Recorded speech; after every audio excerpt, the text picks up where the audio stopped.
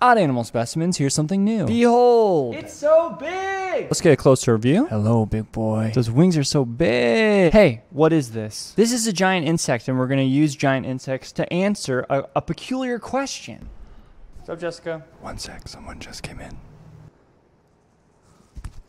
How do insects breathe? With their mouths? No. With their wings? No. With their butts? No. All right, check this out. So this is our insect under the microscope. We're looking at the back half of it. I'm going to zoom in really close. We're going to get focus on it. Now, do you see in the center that super tiny little hole that's the size of like a pinprick? That, my friends, is a spiracle. Spiracle. Oh my. I don't know what that means. A spiracle is basically a trachea.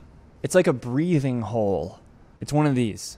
Okay, now watch this. I'm going to widen out a little. We're going to focus again. Now check it out. There are a bunch of other holes that line the side of this insect, just like the other one. This is how insects breathe. They have holes along the sides of their bodies called spiracles. Spiracle. And air passively enters these holes, and it's delivered to their muscles and organs. So insects basically have a bunch of throats on the sides of their bodies that they use to breathe. Hello, big boy.